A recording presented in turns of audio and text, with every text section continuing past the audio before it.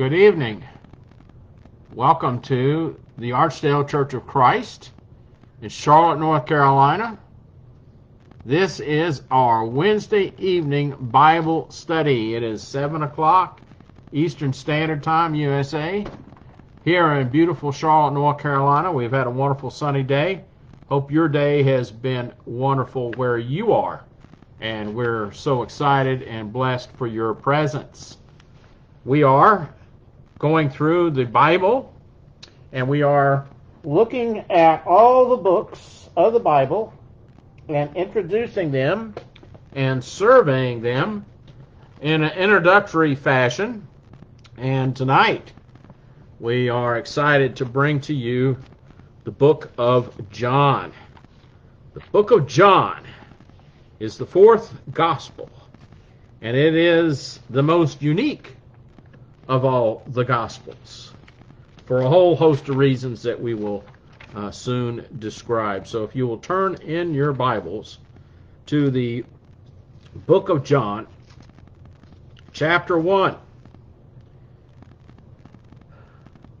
There is no more of a crescendo of an opening for any book in the Bible, it seems, more grand than the book of John.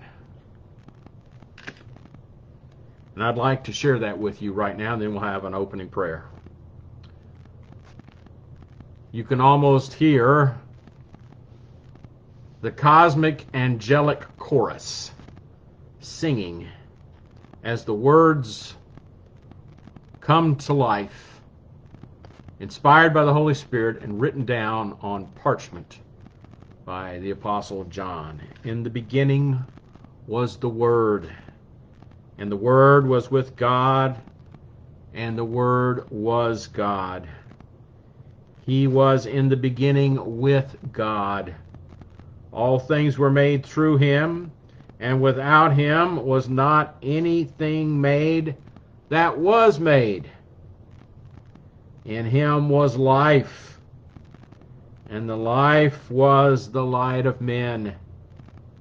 The light shines in the darkness, and the darkness has not overcome it. Let us pray. Our most kind and gracious Heavenly Father, we are so thankful, Lord, for this beautiful day. We thank you, Lord, for bringing us to life, each and every one of us.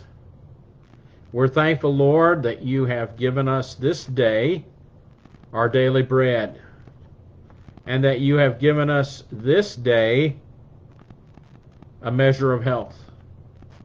And you've given to us this day a measure of safety.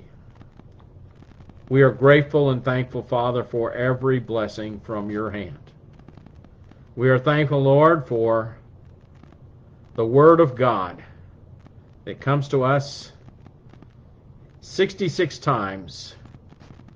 And we're thankful, Lord, for John, the friend of Christ, the apostle of love, who brought us this gospel that brings to us the emotions and the relationships and the feelings and friendships of Christ and those who knew him most intimately. We're thankful, Lord, that we too can know Christ in this way by reading this gospel and living out the precepts that John shares with us. Precepts that will prepare us for an eternity with Christ and with all those who have been found faithful throughout all time, including John the Apostle, who all believers of all time will one day meet in heaven itself as we surround the throne of God. We thank you, Lord, for this book, and may it instill in us a deep desire to know Jesus more each day. We pray, Lord, for those that we know and those that we don't regarding this terrible virus, and for other ill health issues that so many have. We pray, Lord, your most kind blessings upon them all, should it be your will. We pray, Lord, that you would bless those who are in harm's way from storms and the aftermath of storms. And we pray, Lord, that you would bless us all with a desire to go to heaven at the end of our days, no matter what. Forgive us, Lord, of our sins. In the name of Jesus we pray. Amen. Okay, so we're talking about the book of John. The book of John. The Gospel of John. And we'll just make a few observations and look at some text.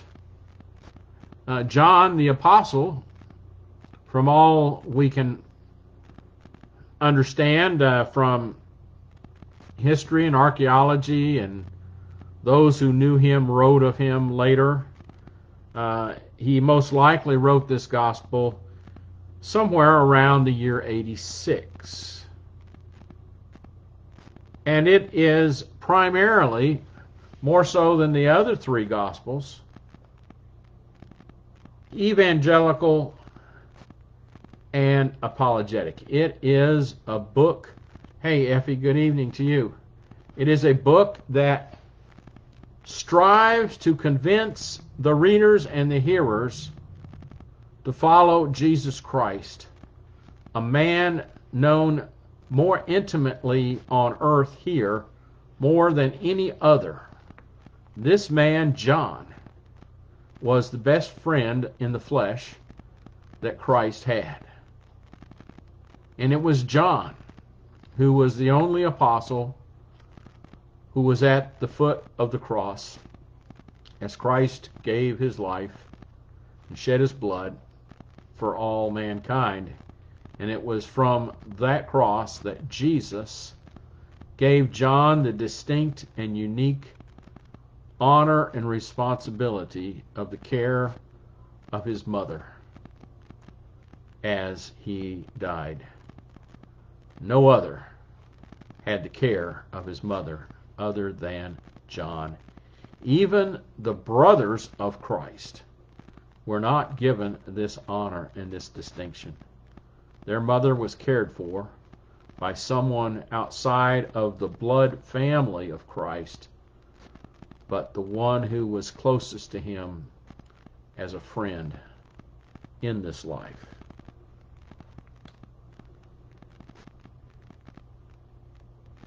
John has the most precise thesis of any of the Gospels. If you'll turn in your book of John to this to the 20th chapter,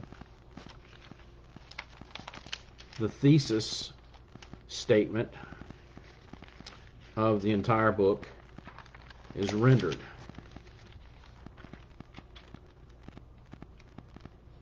And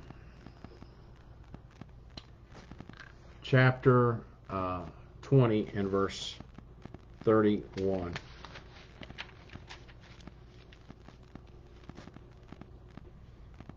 And it's part of a complete sentence that begins in verse 30.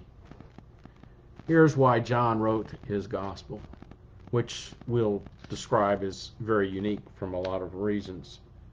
Now, Jesus did many other signs in the presence of his disciples, which are not written in this book, but these are written so that you may believe that Jesus is the Christ, the Son of God, and that by believing you may have life in his name.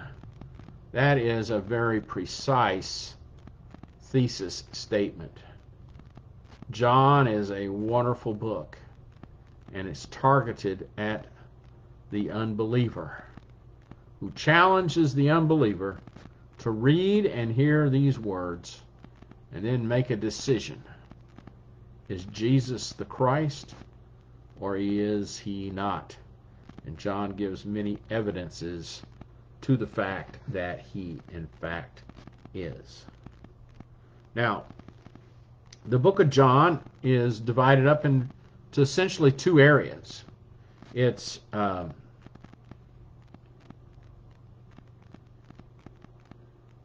detail of what Christ did, but it's also a book of apologetics. It is a book that strives to show the veracity or the truthfulness of what's being taught as real history and real truth. And John delves into both these things. Now, we're going to ask and answer the question, who is John? It's very interesting about John. John turns out to be a man of extreme humility. In fact, in the Gospel of John, he never mentions his name. But on a number of occasions, he refers to himself not by name, but by using this statement or this description: the one whom Christ loved. The one whom Christ loved. Describing himself without naming himself. And if you want to write this down, he does this 5 times. 5 times. 13, verse 23. Chapter 19, verse 26. Chapter 20, verse 2. Chapter 21, verse 7. And finally, chapter 21, verse 20. The disciple whom Christ loved as his description. But John, as we stated, is primarily a book of evangelism and apologetics. But there's some characteristics that I'd like to share with you that make John unique as compared to the other 3 Gospels, which we refer to excuse me, as synoptics. They are synchronized. They're event-driven from different perspectives. Matthew, as we have looked at, Matthew was written from the perspective of a Jew. Mark was written from the perspective of the Roman, and Luke was written from the perspective of the Greek or the Gentile. But John is a book about things other than facts and history and doctrine. Those things are necessary and wonderful, but there's another side of Jesus Christ that John wanted to share, that he felt from his perspective he knew about, and he wanted other people to know about it, because a lot of people want to understand other sides of facts and records and events and chronology. So John is 4 things that are unique to him, his gospel. First of all, his gospel is very personal. He's there. And he is one of the 3 disciples that Christ spends more time with than the others. Those, of course, are James and John, sons of Zebedee, James being the older, John being the younger, and Peter. Peter, James, and John are the three companions of Christ. But John was closest to Christ. And it was John's personal love for Christ that drove him to the foot of the cross on that day of sorrow and rejoicing. And he was there with Mary, the mother of Christ. And it's this where Christ declared him the keeper of his mother. So John is a very personal book, number one. Number two, it is more than the other Gospels, more emotional. It shows the emotions of the participants described in this book, especially Jesus and others. The personal aspect, number one, and the emotional aspect, number two. And number three, of all the Gospels, it's the most empathetic. It understands people's sorrow. It understands people's difficulties. It understands people's issues that they struggle with in this life.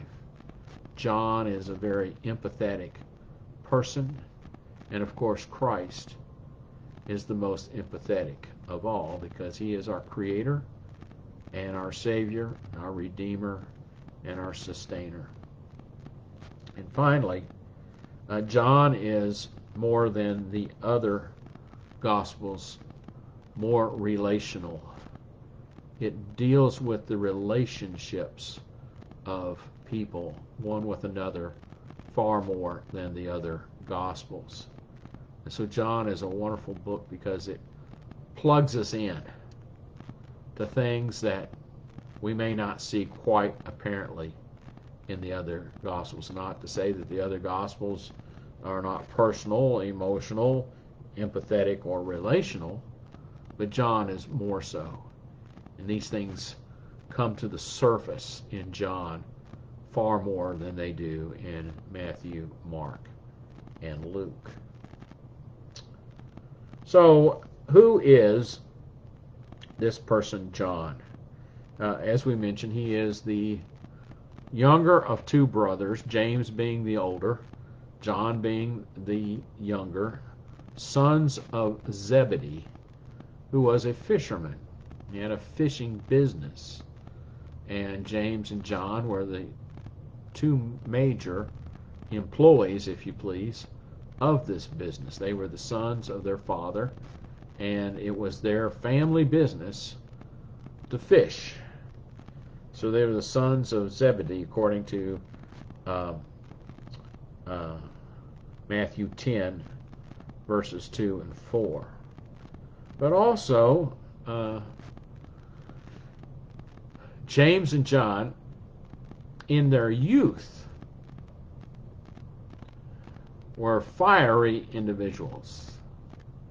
In fact, Jesus in Mark chapter 3 and verse 17 nicknames them as the sons of thunder.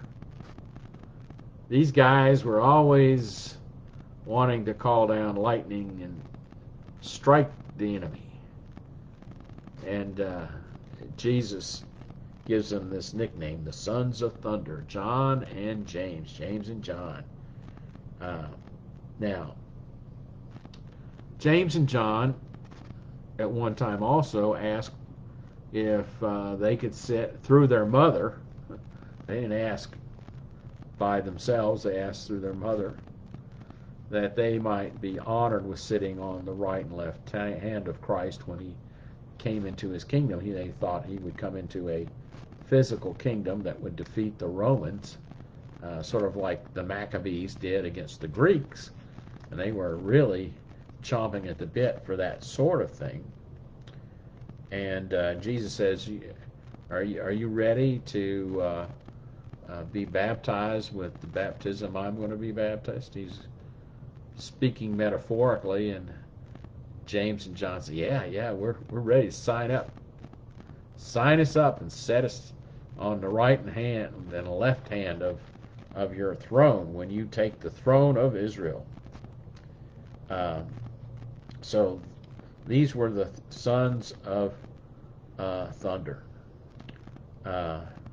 But John later became something other than a thrower of lightning bolts. If you'll turn with me over to Galatians chapter 2, we see that John becomes something else later.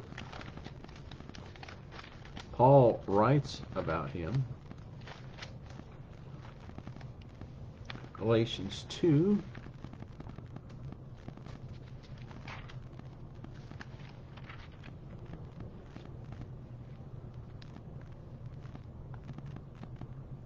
We'll start at the sentence. Paul is notorious for writing long sentences.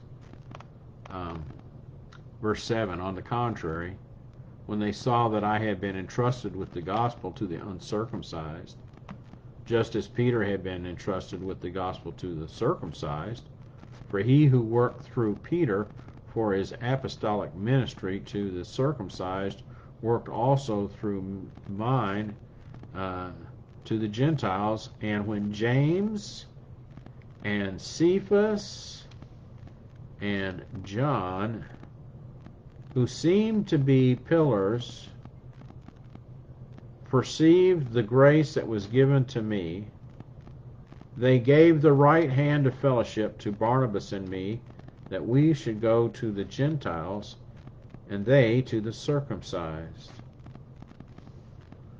So it's interesting. Paul says that three men seem to be pillars in the Jerusalem church.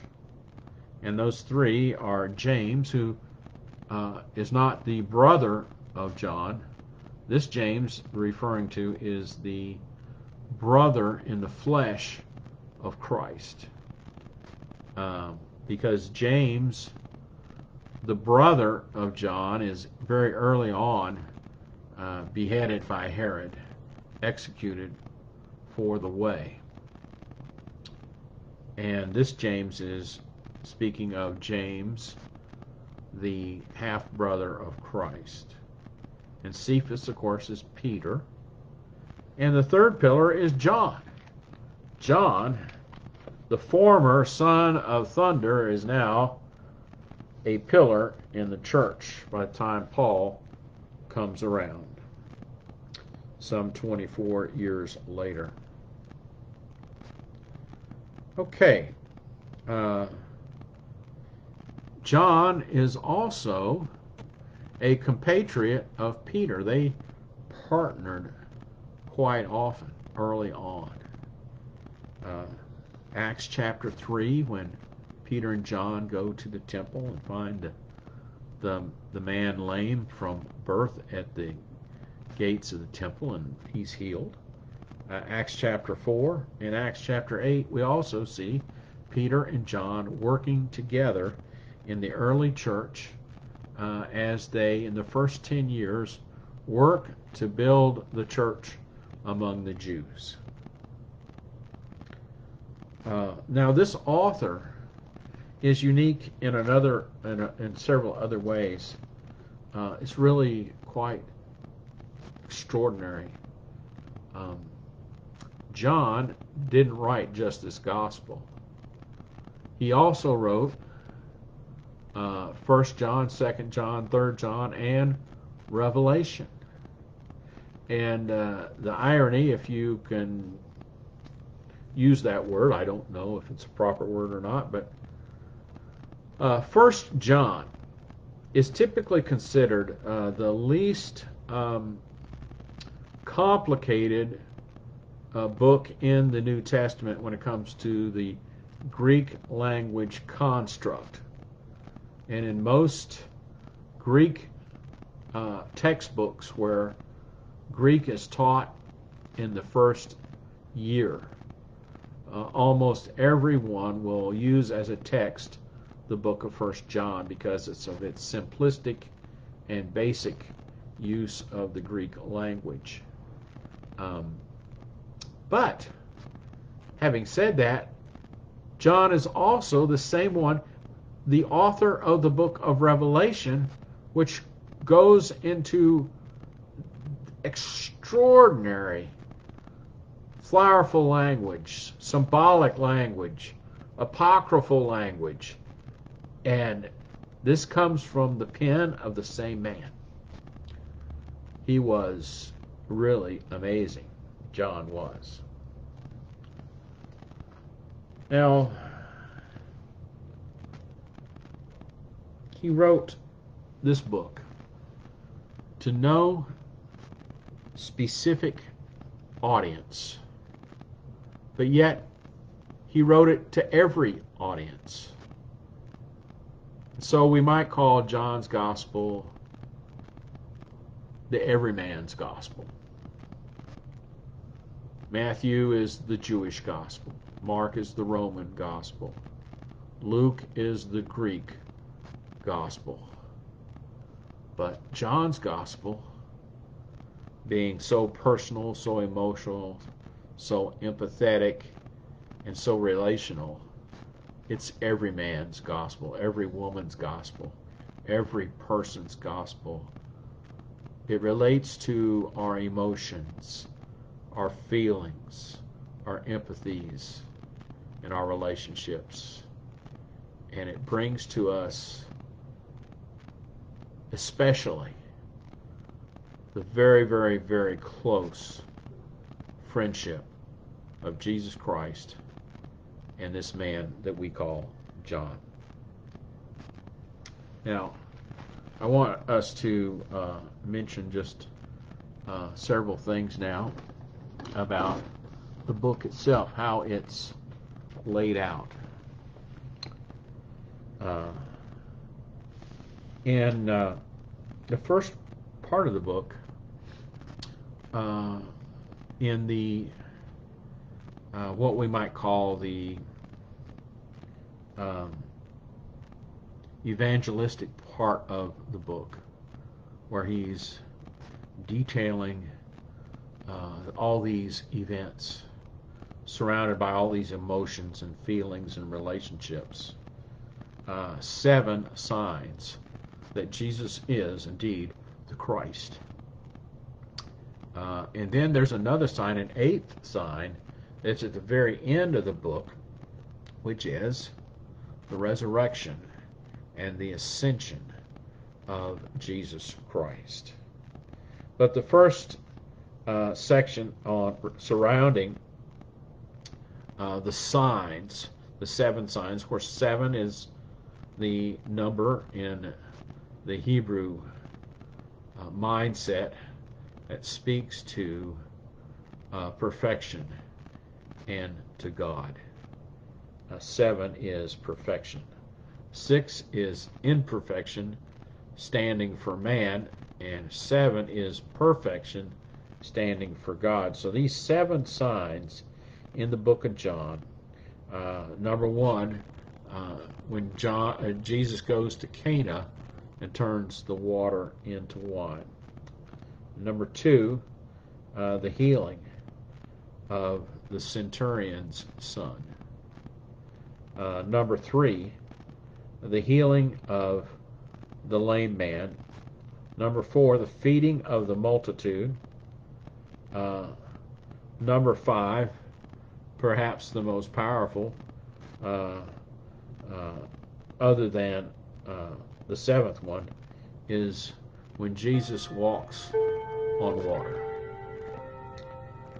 Then he heals the blind man, and then finally, number 7, the raising of Lazarus. This one particular thing that Jesus did is the most powerful sign that he ever gave. On one occasion, the Jews said, well, we want to see a sign.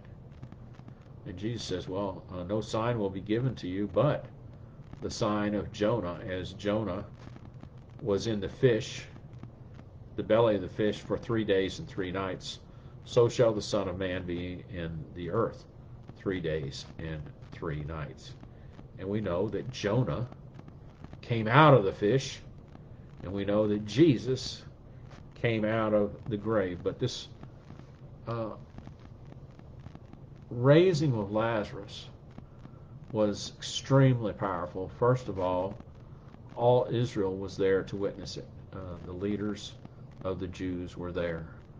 The scribes and the Pharisees, the Sadducees, the Sanhedrin, they were all there. They all saw it. Now the Jews believed that the soul departed from the body after 3 days. So Jesus purposely delays his coming until the 4th day. So nobody could ever say that he was just asleep.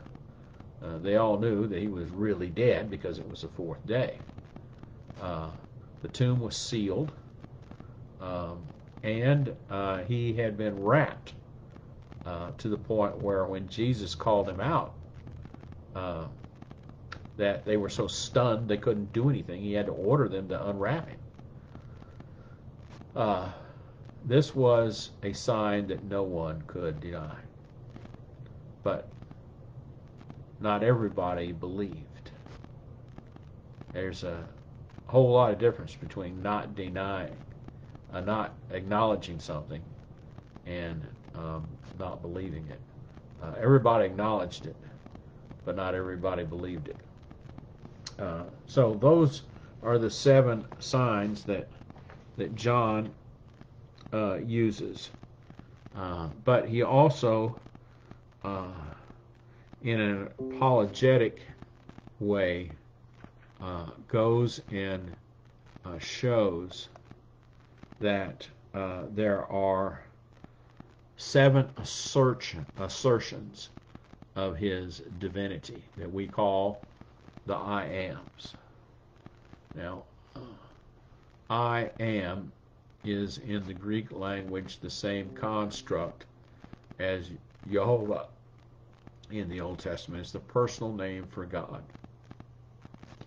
And Jesus refers to himself as I am 7 times. And each time he makes this assertion, he essentially says, I am God, and I have power over certain things. And you need to believe me, believe in me. You need to repent of your sins and follow me, because I am He. Paraphrasing what Christ would say. So the first I am statement, he essentially says, I am the bread of life, which means that Jesus is the sustainer of life. This is why we offer thanks at table, because whether we realize it or not, every morsel of food that enters our bodies comes from Jesus Christ, because He is the sustainer of life. He's the provider of good things. He sustains us all. He is the bread of life. And second of all, he says, I am the light of the world. It is always appropriate to be understanding of what light is. We believe that light has to come from a primary source. You can see in the background here, I have a lamp on to my left. Now, how did that light come on? Well, it's hooked up to an electricity power, and there's a light bulb in there, and when I turn on the switch, light pours forth out of the lamp. But light, ultimately, we think that light ultimately comes from the sun. Where do we get light during the day? It's from the sun. Where do we get light at night? Well, it comes primarily from the moon, which is a reflection of the sun on the other side of the world at the nighttime when we're in the nighttime. But actually, if you go back to the book of Genesis, Jesus Christ creates light before he creates the sun, the moon, and the stars. You think about that for a minute. Jesus Christ is not only the creator of light, he is, in essence, light itself. The power to create life is in him. He is the light of the world. He then talks about being the door of the sheep. And for us, this is the most important thing that we can contemplate and consider. He says, I am the door to the sheep. In order to go into the fold of God, one must enter into the singular door. And of course, this is a metaphor, but Paul tells us about this in Galatians chapter 3. And I'd like you to turn just for a moment over to Galatians 3, because, my friends, the most important thing that any of us will ever consider is, am I or am I not in Christ? Have I entered into the door of Christ? Have I entered into his fold? Am I in Christ or am I out of Christ? And Galatians 3, verse 23 beginning, let's read. Now before faith came, we were held captive under the law, imprisoned until the coming faith would be revealed. So then the law was our guardian until Christ came, in order that we might be justified by faith. But now that faith has come, we are no longer under a guardian. For, listen here, in Christ. For in Christ Jesus you are all sons of God through faith. For as many of you as were baptized into Christ have put on Christ. How do you enter into the fold? You enter into it by entering into Christ. How does one enter into Christ? Well, the answer is exclusive and singular. The only way to get into Christ is to be baptized into him. As Peter said on Pentecost, he called on all of them to repent and be baptized in the name of Jesus Christ for the remission of sins, in order to receive the gift of the Holy Spirit and to be added to the church by the Lord himself. That's how one gets into Christ. That's how one gets into the fold, through the door. And the door is Christ.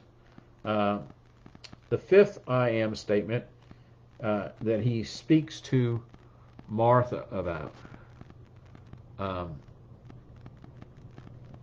I am the resurrection and the life.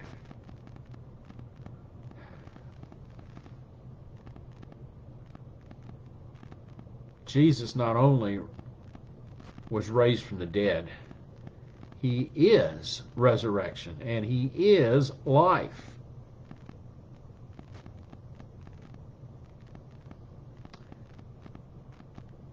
Jesus is the key to eternal life.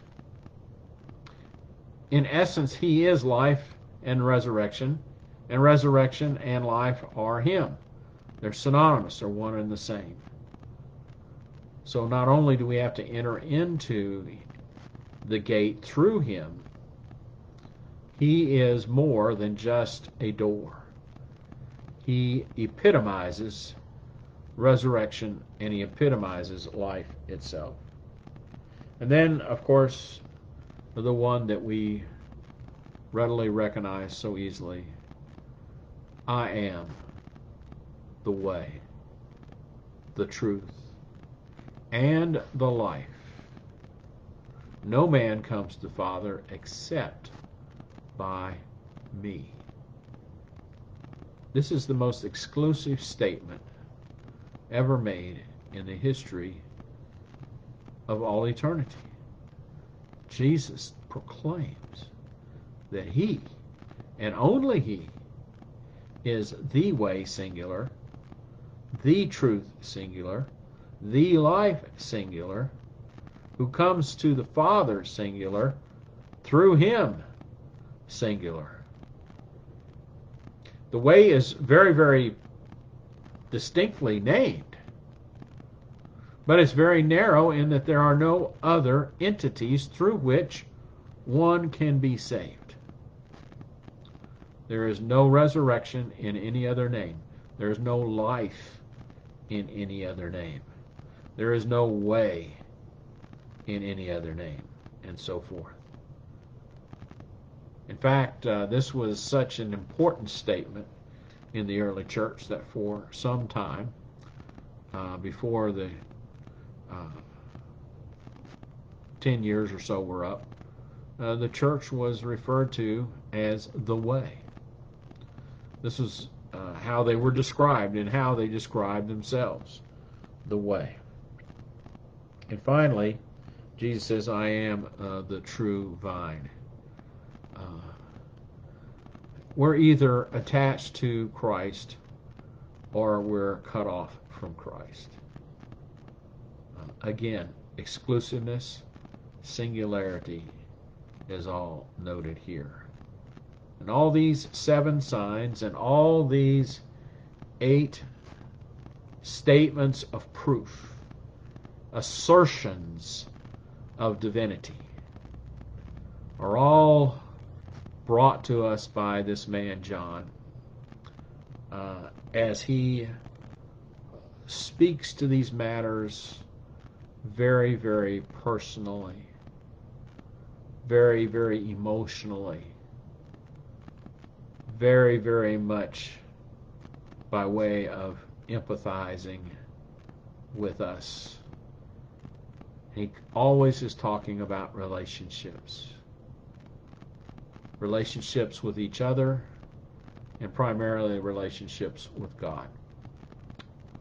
And so this is the book of John. And never forget that John wants more than anything for his readers and hearers to believe the things that are asserted in this book. And he does so very close to the vest.